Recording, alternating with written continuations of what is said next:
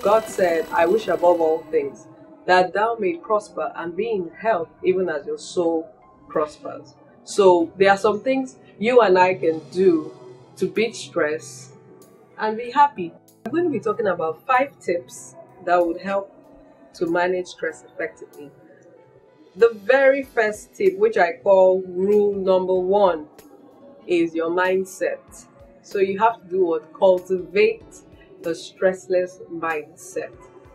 If you're faced with a stimulus that is stressful, what happens? When your body reacts, you begin to have racing thoughts going on in your head. Now, if you don't learn to control your thoughts, your mind goes and keeps stimulating the stressful pathway, which is called the sympathetic pathway.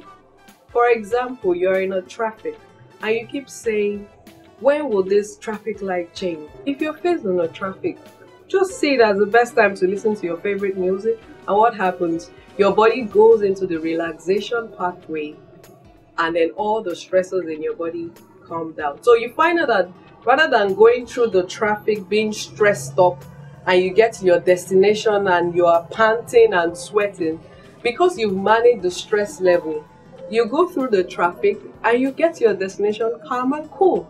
It's as simple as that. So it starts with your mindset. Whenever you're faced with anything that makes you agitated, calm yourself down, saying no. You can call your name. No, Kemi, I'm not going to be stressed. I prefer to be calm. This situation doesn't matter. Reframe the circumstance in such a way that you don't find yourself going over and over and over again. Now, the second tip I want to give is